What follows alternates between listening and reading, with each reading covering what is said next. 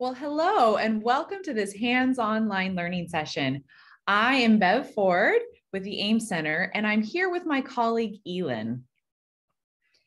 At the AIM Center, we're committed to working towards a more equitable world through math and science education. One of the ways we're doing this is by working to expand making to a broader audience. You can learn more about what we're doing by visiting our website, aimcenter.org. Along the way today, you can use the chat and question and answer feature to ask questions and share your progress. Make sure to change your settings in the chat to everyone so we can all collaborate together. Today, we are going to be exploring sewing and some different ways we can use sewing to learn and make together. The material you're going to want to have is some thick paper, cardstock, maybe a thin cardboard from a food box, something like that, a pen or pencil, some thread, Scotch tape if you have it, and a needle. If you don't have a needle, no worries. If you get a single hole punch and have some yarn, you'll still be able to join us and play along. So if you want to grab these items right now, go ahead and do that if you haven't had a chance. And if you have the items, why don't you put in the chat, what are some ways you experience sewing in the world? So one of the things we love to do is to just see where sometimes a simple thing like sewing is all around us.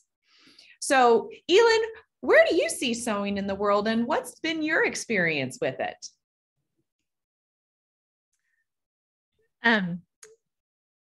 Yeah.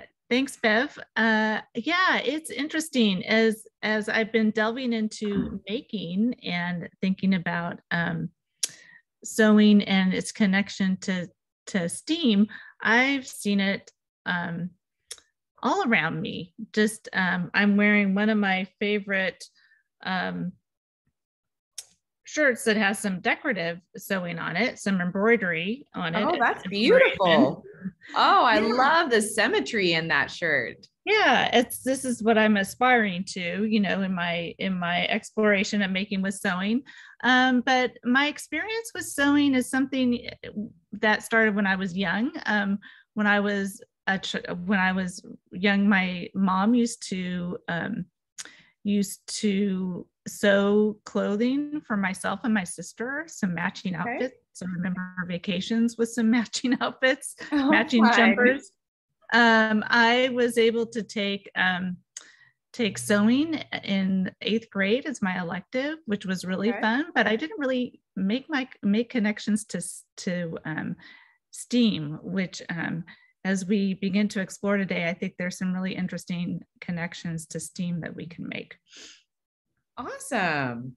I know sewing, my mom sewed and my grandma sewed, but I have not necessarily, like, using a sewing machine can be a little bit intimidating at times for me. Although I have 3 kids and I made some baby quilts for them when they were little, and that was kind of a fun little adventure. Someone in the chat, Marina, mentioned closing a turkey. Yeah. So I love cooking, and that's a great application for sewing. Because certainly we want to keep all that stuffing inside and keep it yummy. So I even made like a pinwheel and am doing some knotting and tying. So that could kind of even maybe loosely be considered sewing in the kitchen. So with sewing, there's like functional sewing, and then like you kind of put on your shirt, the embroidery, which is more artistic. And I think it's been really interesting in some of the research I did for this hands-on line. Cultures have it in both areas. I mean, one of the interesting places that I hadn't thought of was just my son hurt himself, and you have to sew sometimes your skin closed. So even in the medical field, that sewing is a functional thing that is necessary as we're maybe needing to be stitched up for different things. But this is an example on the slides, is just a wood Native American sewing tool. And I know that whether they were making clothes or maybe creating some artistry around the clothes that they made, lots of different cultures have done that. And I think it's fun to just see that form of expression and even the ability to make their world a better place because of sewing. Yeah. So, so today we're going to be also thinking about spatial awareness with sewing. So spatial is a topic we've talked about before in our hands-on line. If you are new to this topic, spatial is kind of a foundational component of STEAM learning.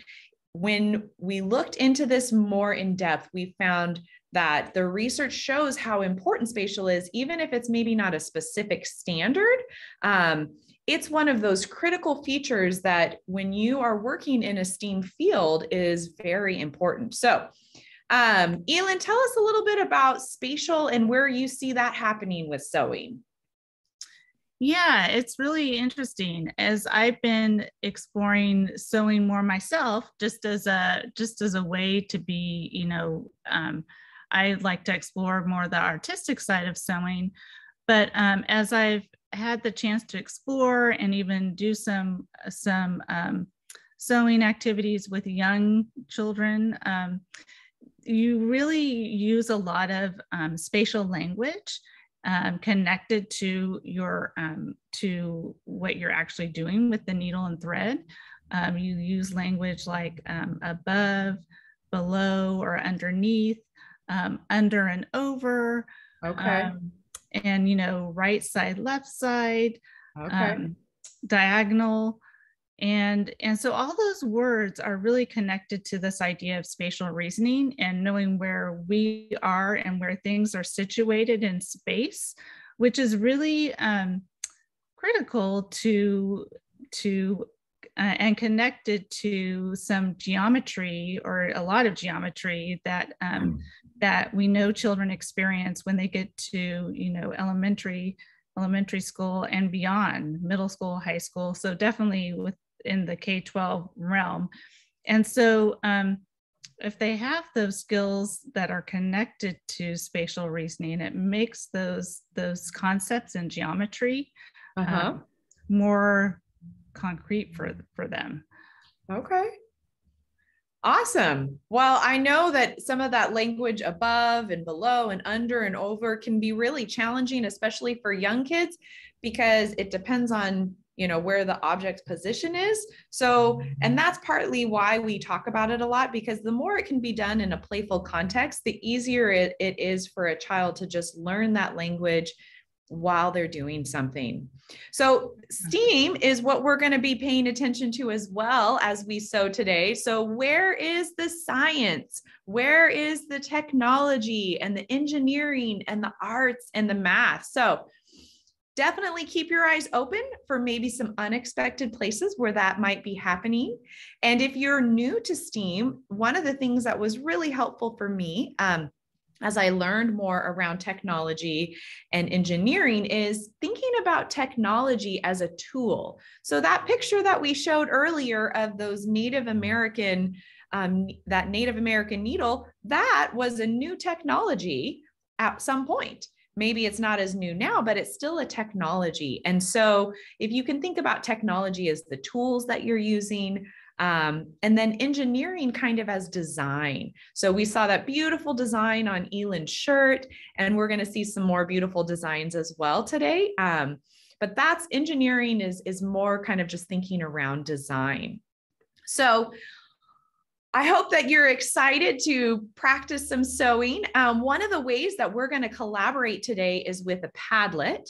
So I'm going to put in the chat a Padlet that if you want to open and share your progress with us, we would love to see how you're doing and just create a space for all of you that are here today to learn and grow together as our own little sewing circle. So Elin, why don't you share, I know you brought some things that were some examples of sewing. Did you want to share some of those with us now? Sure. Well, I just before we get started on our making portion, just in terms of, again, we're going to be exploring sewing more of artistically. So thinking about using our needle and thread as the paintbrush, But one of the favorite things that I have received when I was teaching was a gift at the end of the school year from a parent who did stitchery. She was the student, they're a Hmong, so Southeast Asian, and they do this beautiful stitching. Wow. And so she made, could show you the whole thing. I love those squares inscribed inside of the other squares. That's beautiful. Yes. And I think this is more of where, where you cut out the pieces and you stitch, you make a design by stitching the pieces of cloth. Okay. Definitely something that you can explore. But I just love the symmetry in this, all the shapes. And she made one for myself. And this was when I was doing my student teaching, so many years ago. So myself and the teacher and the aide at the time. And it's just amazing. I just love it. It's just such a, I was just so like, just that she made this and gave it to me. It's like, oh my gosh. Yeah. Amazing. Because I can't imagine the hours that took. So that's just something that I've kept and just enjoy looking at and using it in my home. Yeah. Awesome. Well, I know that some adventures of my sewing. So we have here a little picture. I was just trying to kind of explore like from more of a child perspective when it comes to like using some thread and needle as a paintbrush. And what was so hard, well, maybe I should ask everyone, which shape do you think was the hardest? I have a bush, or at least I attempted to make a bush and a house and a roof and some clouds and the sun. Does anyone want to make a guess in the chat as to what was the hardest shape to try to make with this grid-like feature? It's not all, oh, the sun. Ooh, Sandra for the win. Yes, it was really confusing. I have to say I took it out a few times because I'm like, how do I make a circle when it's a grid? And so I think I was experiencing some productive struggle, as we like to call it in education. I ended up getting some grid paper out to try to help get what would be a close enough look to the sun before I found something that was satisfactory. So helpful tool if you have some grid paper, if you really are wanting something more circular and you're dealing with fabric like this, that was definitely useful for me. So hopefully today you'll find some fun in your own exploration, and we'll help each other out as we go. So Elin, let's start playing. What are we going to make today? Okay, I'm going to go ahead and show you our tools. So we're going to explore some different type of stitching. So hopefully you have some, I'm just using cardstock paper about the size of an index card. So if you have index cards, that would work great. And we're going to explore some stitching. So we're first going to make this stitch like this, and then I'm going to show you another stitch as well. So I'm going to set those to the side, and I already have a piece that has the holes punched in them just for time. And I used you can see I've been really making a lot of doing. You've been having fun on there. Yeah. But this is the cardboard that has the little bit of space in between, that has that like, I don't know what you call it, but just a little bit of, it's a little thicker cardboard. So if you put that underneath and just use your needle. Also, after a couple iterations, I started drawing a line. So my holes would be on a straight line, but just we're exploring. So that's something that you could definitely do later. And you can use these plastic needles work well too. So even using a plastic needle. Okay. And when Elin, I know iterations is not as probably common of a word. We use that a lot in maker learning because we want you to do something multiple times, because that's really where the learning is happening. As we're going to get to see some of Elin's different iterations of what she was exploring. And that's how we just continue to learn and grow. We try something a little bit new and tweak it. Yes. So iteration, another word would be like a try or an attempt. So I'm going to take my card and I'm going to start in this corner at the top. And I'm going to go through the underneath. So using a lot of that spatial language. And now, was there a specific how far apart they were, Elin? It doesn't matter. You know, I have them about a quarter of an inch. Okay. Apart. And then I went ahead and I had a knot on the back of my thread, but you can definitely use just a piece of tape to fasten that at the underneath. So I just went up from underneath the corner, and so now I'm gonna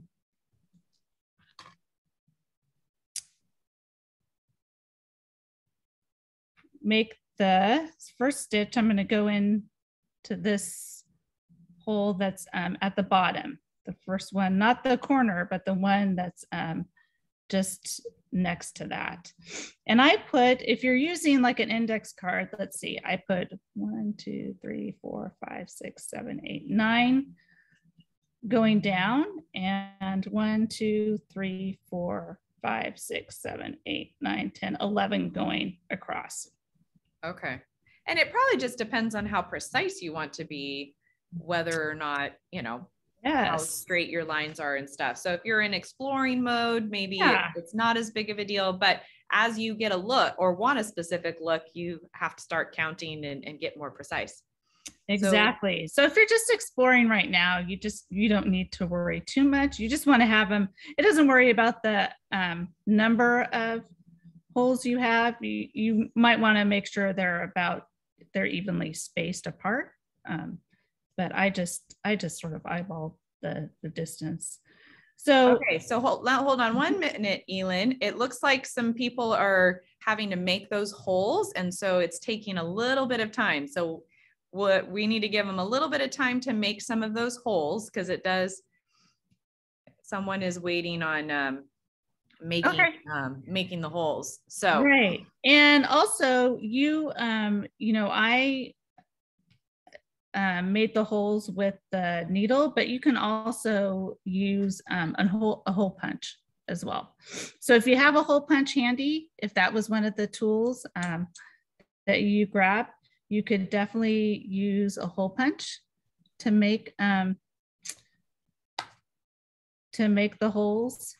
And a hole punch when you're working with younger kids will probably be a good idea. But again, we're exploring this for our own. And also too, just a note, if I had these pre-done just for ease for this webinar, but you can, if you just want to like make the dots with a pencil, and if you have a pretty sharp needle, you could probably make the hole as you're sewing with the cardstock. So that's another thought too, if you just want to like make the dots on here. Okay.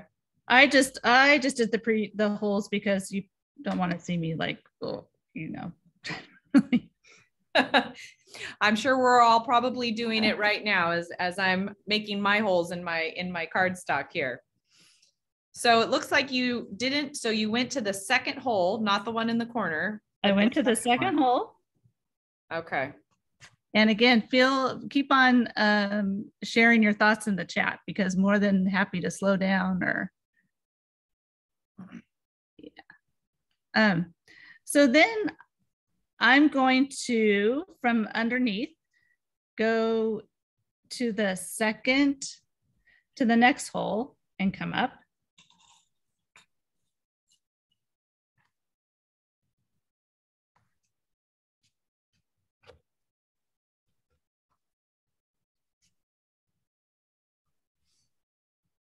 So now we're above the paper. We're above the paper. And it looks like we made a kind of a small line on the back of our Yeah, card. if we turn it over, it looks like you have a small stitch on the back. Oh, someone needs you to start over. Can we start from the beginning again? Sure.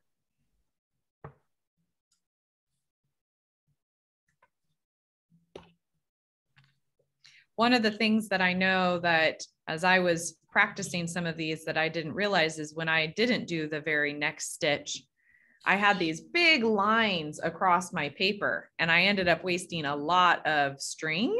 So there are some tricks of the trade that once you do it a few times, you realize. So Ruby, we are going to start over and Elin will show us where to begin in that corner there. Oops. And this is a good, if you're working with a yarn that's pretty fuzzy, a good strategy is using your tape as a piece of technology to help you thread your needle again. Ah.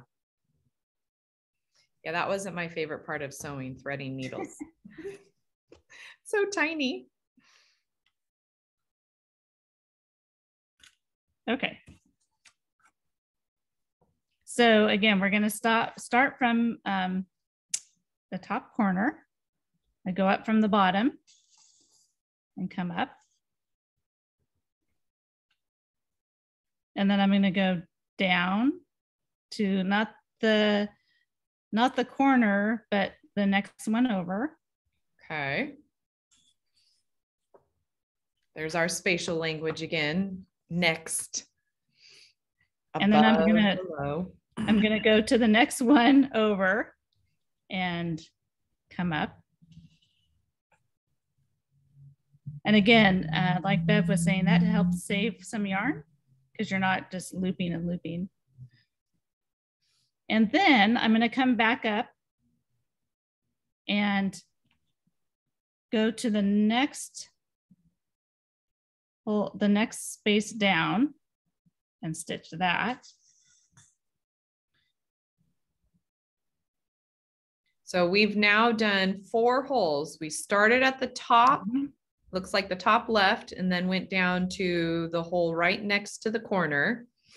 And then we went back up, the one next to that, and then went up to the second hole right underneath that first one that we did. And then to save some yarn, I'm going to go down to the next one. Okay. The third hole down. Okay. From underneath and come up. So I'm noticing a pattern. We're always going to go under the one that's underneath when we're looking along the side there, and the one next to it on the bottom. Right. And then I'm going to come across again down to, and if you're thinking about this, if you're, this could be thought of as part of a quadrant. We're going down to we have the X and Y axis. Oh yeah. Yeah. So the third one across.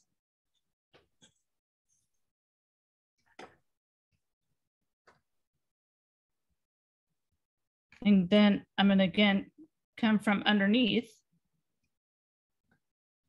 and come up.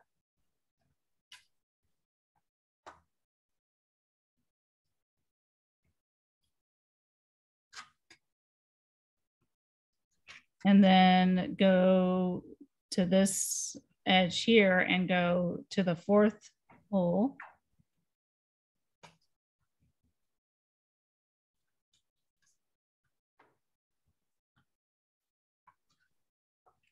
And then from underneath.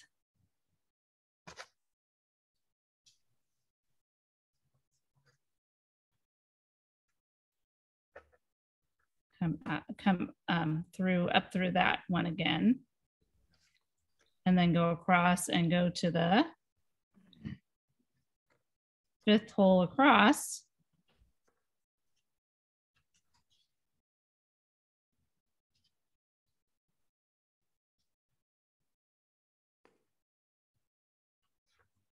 And come up.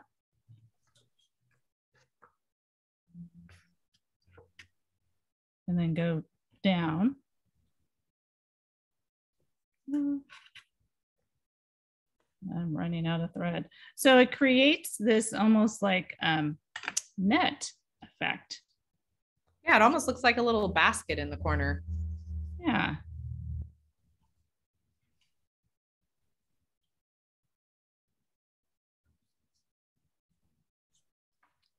All right, if you have more questions about this, please feel free to put them in the chat. Uh-oh. You know what? Don't worry, Ruby, because soon we're gonna put people off on their play break, and we'll just have Elin start all over again, and we'll start from the beginning. Don't give up. We've got this. And this could be, you know, you could explore however you want. I'm connecting it to each one, but what if you went to every, you know, if you've made your holes just exploring and connected like every other one. So I'm going to show you, because I ran out of, again, this is just one type of exploration you can do with your stitching. I'm going to show you one more on the same piece of card. So this will be like our sample card.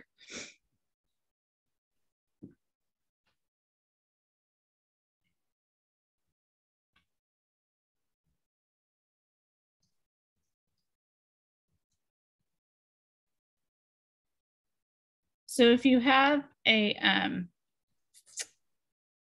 edge that's already has some holes in it, or again, you want to punch some holes with a hole punch, or again, if you have a sharp needle, that works well too.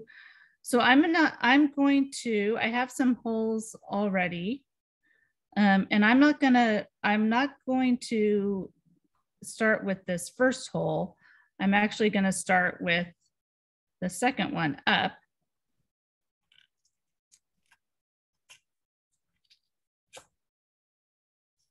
And I'm going to come up.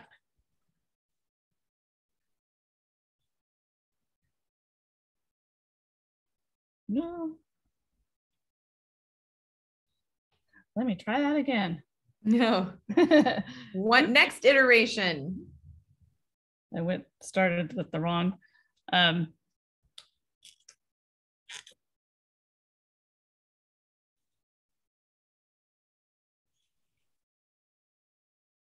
This is where, if you guys want to put tape on the back to hold that thread in place, that definitely can be a helpful tool or technology. Yeah, and I'm actually going to do that now because I think that is going to hold. Okay, so I started with the second hole, and then I'm going to go down through this first hole.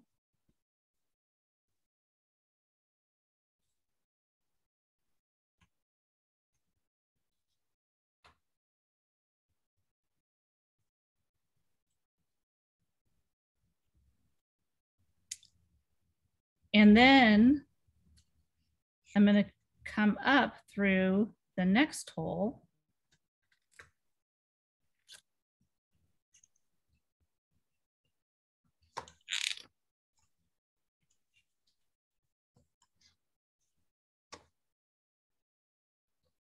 And come back in through that same hole, the second hole up. And this actually creates a continuous line. So again, it's called the back stitch because you're coming up and you're coming back to to the stitch that you just did. So again, I'm coming up. So if we wanted to make a line, so that would be kind of like this example of what the house is, although because this is actually shelf liner that I was experimenting using. But it's the same idea. It's a way to make a line, kind of like you would paint with something. So this is called a back stitch, you said. Yes. Okay. Yeah. So yeah, so if you wanted to, again, and I'll finish this stitch and then show you some examples. So these are just two types of explorations you could do with a needle and thread or yarn and some cardboard. So again, this one where you're connecting across, and then this back stitch. And so I'm going to show you just some, once I sort of explored those, some things that I did. So I, again, I did the netting or the connecting the different going up and across on this side. Then I did the same thing on the other side. And then I drew a heart and punched some holes around and use this point to think about connecting each of those, and made the shape of a heart that way instead of just stitching all around. Okay. So then I really wanted to think about exploring the that negative space of a heart with the yarn. So I started to explore again. I drew a heart and punched out some holes on the border, and then decided to play with two colors of yarn and did, so every other one did the red connecting. And then I did the purple, but I was a little upset that I had these leftover holes on this side. So you needed a new iteration to make sure that to try again. So I needed to try again because that was yeah. But I thought that looked neat with the negative space. So then I thought, okay, well, I'm going to make sure I have the same amount of holes around the heart that I do around the border. So I have, I think 40 around, I used 40 holes for the heart and then 40 holes around the border. And so when I did every other one, then again, I started with the red and then did clockwise. And so when I stitched the purple, I thought, well, what would it look if I went the other direction? So I did that. And so that was sort of fun. So what a great place for like doing division, because I know that I kind of just messed around and I wasn't really too precise, but knowing that you had 40 holes around the heart and you wanted every hole in the heart to connect to one on the outside edge, and then you've got your different lengths of your rectangle, but you still want one of those points to go out to each of them. And what a beautiful division, and you make something great from it. So I feel like that's a great application for kids to see even some of the relevance of where division is helping you create beautiful art. Right. Or even thinking about if I knew that there had to be 40 and I did the holes in the corners first, and I subtracted 4 from 40 and how many I had left, and then had to divide that amongst the 4 borders. The same thing with the heart. I did a hole here and a hole here, and then subtracted 2 from 40, and then how many did I have to have? And so that was fun. Number exploration, a lot of counting. And so then I explored with some different type of thread as well. So I just had some leftover, some embroidery thread. So I did the, again, that connecting stitch that makes the net, and then did the back stitch to make a heart, and then some just exploring across, and then another one on another net stitch or connecting tangents on this side. Okay. So fun.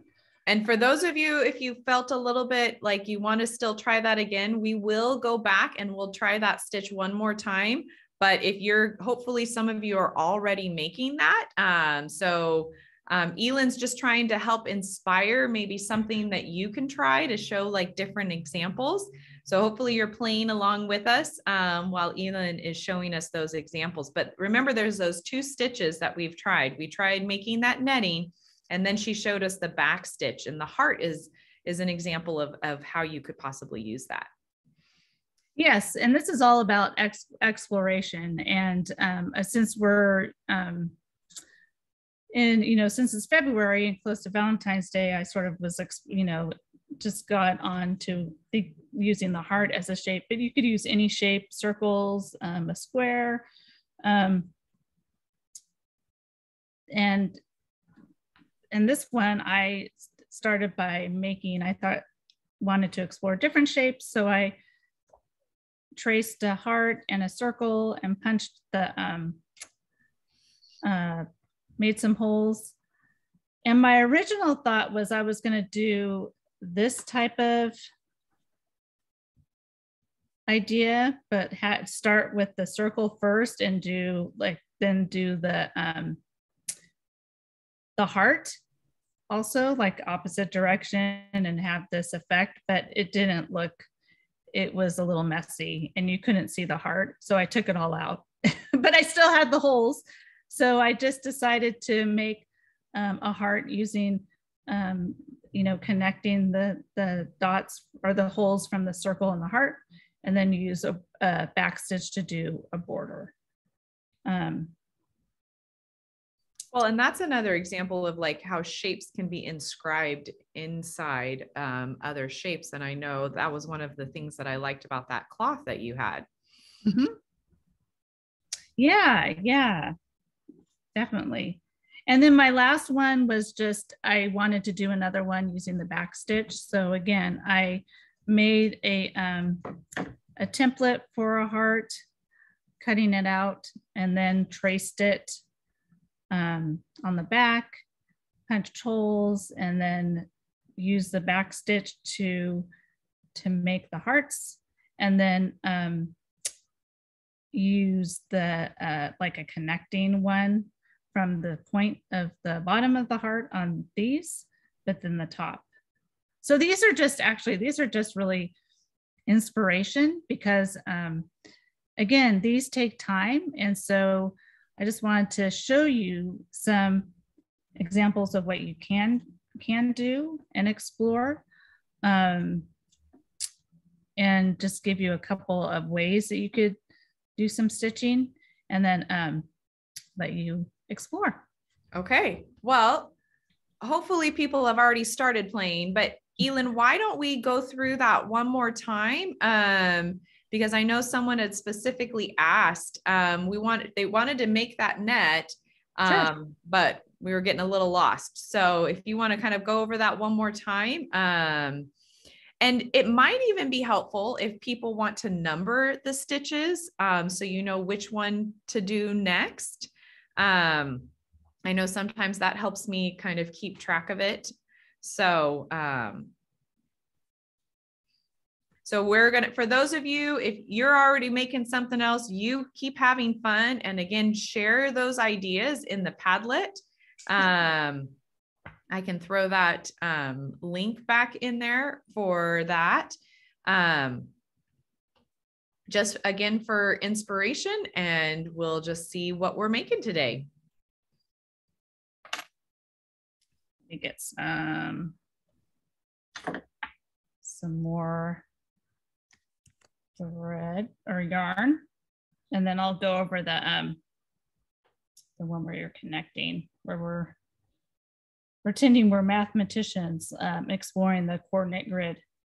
There you go. From the X to the Y, X and Y axis. Uh-huh.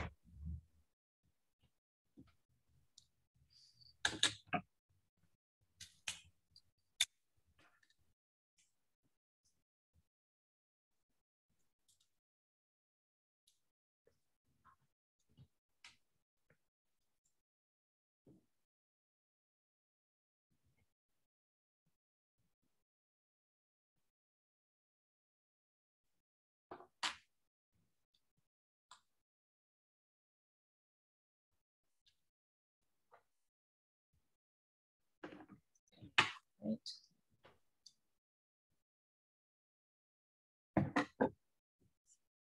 Okay, so gonna have some holes punched, and I'm gonna start from the corner. Okay, so on the top, looks kind of, I don't know, I might call that on the top of our Y axis. Mm-hmm.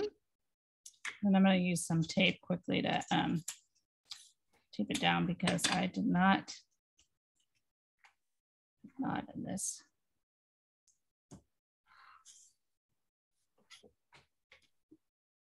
So this would be our Y axis. And then you're going to come down to what would be like the X axis, and you're going to go from above and have your needle go through that. So it's the second hole on the bottom. Second hole on the bottom. Okay.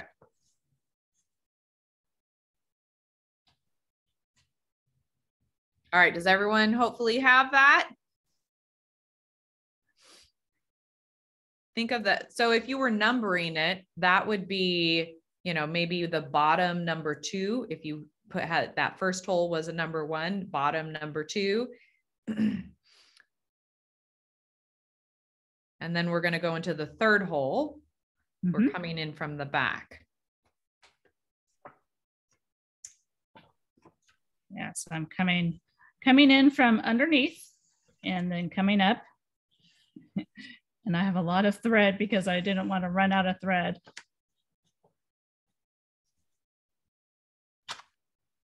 So then I'm going to go, so not the top, but the next one down. Okay. So the second hole from the top. Second hole from the top.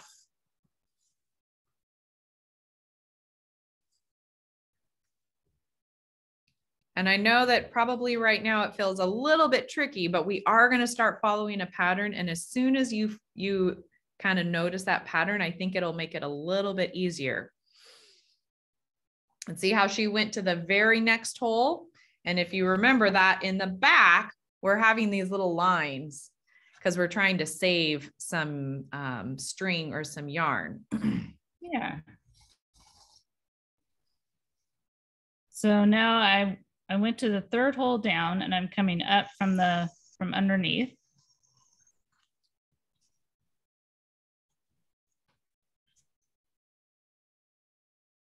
And then I'm going to go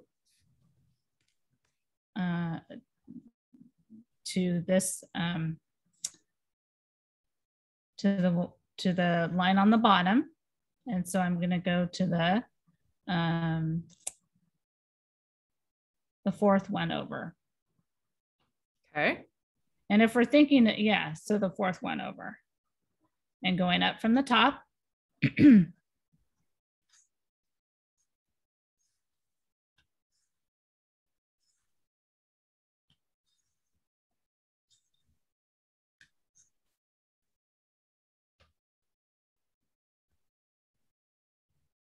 All right.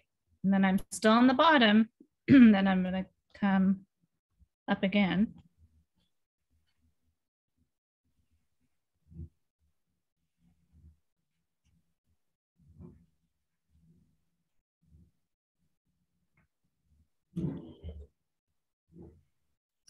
And then I'm going across to the fourth hole down. All right. So hopefully that's enough for people to kind of get the idea. And if not, no worries. This webinar is going to be uploaded to our website, and you can rewatch it and pause as needed. So we are going to tell you a little bit about some other examples of sewing, but please continue to sew and create whatever it is you're having fun creating. One of the things that I think is so powerful in sewing is just how patterns can build these beautiful artistic designs. So one of the things that Elin and I were talking about, because she had shared with me that beautiful cloth that she had gotten when she was a teacher, just some of the beautiful artistry in Mong's embroidery. And so story cloths are a great example of just how they've used stories within their culture to just display the art and tell their stories. So, and I might say this wrong, so please forgive me. A panatabdamni is literally translated the flower cloths of the people's customs and traditions. And my friend that is Hmong was telling me about how this is how they tell their stories. My youngest daughter is adopted, and she is Cambodian. And one of her favorite stories was the story that we're going to talk a little bit more about, a refugee girl that was learning how to make a story cloth. And it was just telling the story of her family. And so what I found really fascinating is it's a whole family affair as they make these story cloths, that the men would actually trace the pictures and the women of the village would add the embroidery in them. So just a great example of making in a culture where it was just this community event. They also make things closer to what Elin had shown us, and those are just panatabs, and that's translated as flower cloths. And these have more geometric designs that they put on their clothing, or maybe on like a baby carrier for celebrations. And there's such beautiful symmetry that's happening in them. If you've looked and know more about art, you probably are even know a little bit more than me about form, where you're looking at the different, what are you noticing? Like, what is your eye drawn to with it? And that's where they're talking about that layering of even the cloth on it. So Miss Vang is my friend who's working on, I think it's supposed to be a belt or a sash that she was embroidering. And she was so excited when she just connected all of the steam that is happening in this custom that she has and that she finds so much joy in, and how this is a way for us to even involve our kids possibly in our own culture or practices that we do. So another story of a maker that's just an everyday maker is my friend Marcia Jones. So she took up sewing kind of like Elin, where she had taken a class and she wanted to make some Halloween costumes for her kids. So I know Elin mentioned her mom making some clothes for her and her sister. And for Marcia, sewing is just, it's maybe a little bit more functional in that she wanted to have some fun Halloween costumes. She described making this dinosaur for her son. But her learning of sewing happened a lot through YouTube. And so really it's like we can take up some of these making and explore. And now with the internet, there's lots of different videos that we can watch that will just help us maybe learn a new skill and be able to apply it. And these are some dancers that she made costumes for. She runs a dance studio for kids that and she wants to make sure everyone is able to participate. And costumes, if you have a dancer, they can be very expensive. And so she helped make those more affordable for the kids. And that's part of what we want to do at the AIM Center, is just highlight that we're all makers, and that you don't have to maybe have sewing as like your job, but that maybe that's just a hobby that you do. So if you've had any ideas for the sewing that you've been doing or questions, please feel free to throw them in the chat as well. We're definitely excited to hear how you're sewing. And on our Padlet that I put a link to, there's some pictures of an ocean scene that I was kind of exploring with different yarn, and also those cultural examples as well, and the research article that I found some of this work around the Hmong sewing. So Elin, I know you did some sewing with a classroom. Do you want to share just a little bit about how that worked, and in case anyone wants to maybe try this with students, any words of encouragement or things that went really well for you when you were doing some sewing in the classroom? Sure. Yeah, I'll show, well, actually Bev had on the slide you see, I did some stitching with some second graders, and we stitched a star. And it was during December, so it was really fun. They were very into the holiday colors. But if you can see on the dot cam, what I did was I had them think about, before we even did the holes, I had them think about where the points of a star would be. And so we talked about, we even stretched and used our body to think about the top of the star being like your head, and then stretching out. Okay. Your hands, that would be the next 2 points, and then your feet would be the points on the bottom. Okay. And so I had them think about that, and then they drew the dots on their paper and connected them. And then I helped them do the hole punch. Actually, we did a 2-step process. They drew it one day and we did the holes, and then they stitched the second day. But then, so stitching was, we used just yarn and the plastic needles, and just taped the yarn to the back and had them talked about coming up through the bottom and then stitching, and then where would they need to have their needle come up to do the next stitch. And it was really interesting for them to think about, okay, where does my needle need to come up? Or where do I need to put my needle underneath to make it, the stitches connect, and so that my thread won't come out, like I won't undo the stitch that I just did. So again, thinking about where their needle is, and thinking about what the thread was going to look like on the back. Like this one, I actually worked on it so the stitches made the pentagon on the back, which was sort of fun. That's like the more advanced version. I don't know if yes, the second graders didn't explore that. Okay, that's for those adult learning. Yeah, but again, so just working through using the yarn to make the star, because they know how to draw stars, but can they use it with can they make it with the yarn and the needle? Sure. Stitching. And then they were so excited to, again, once they had made the star, like you can see on that picture, some of them turned it into the top of a Christmas tree or a star in the sky.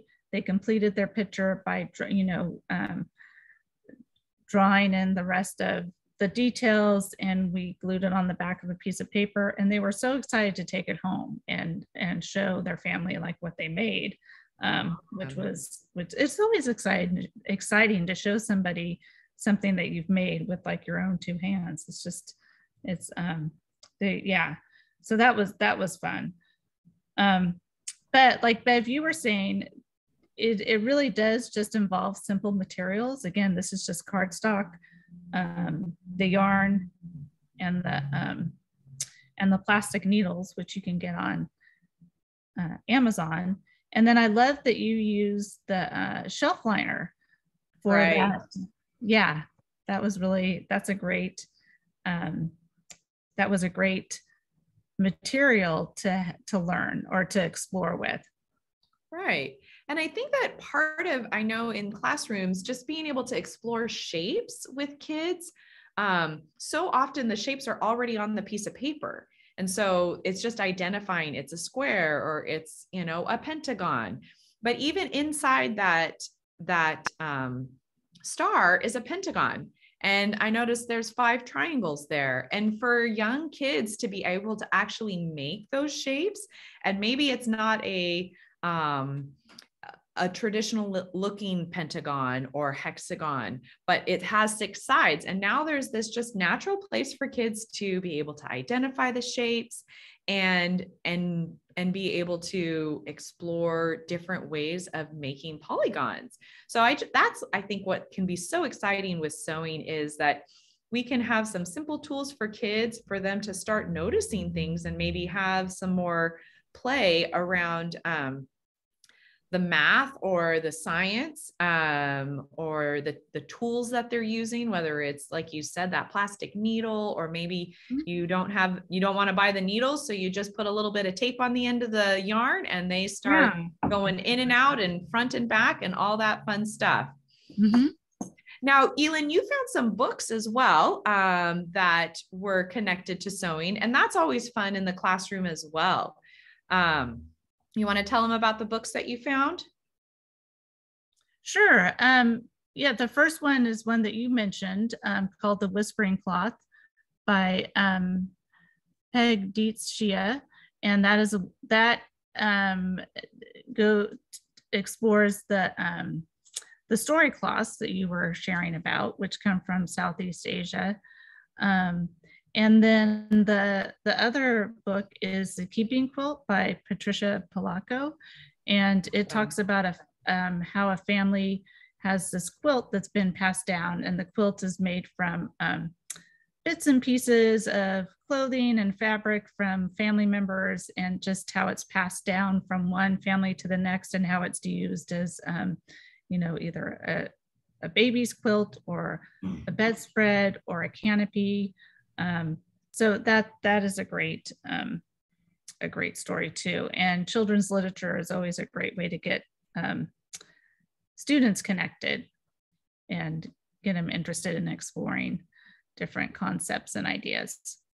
Awesome. Well, and if you guys want examples of those books, we put on the Padlet links to YouTube videos of someone reading them. So if you want to kind of check them out before you actually buy them. I know, like I said, The Whispering Cloth is a book that my daughter, I have read a lot of times. She really enjoyed listening to that story. So hopefully you guys have had some fun sewing today. We hope that you will join us again next month. We do these hands-on lines once a month. And next month, Aileen Rizzo is going to be doing some papel picado.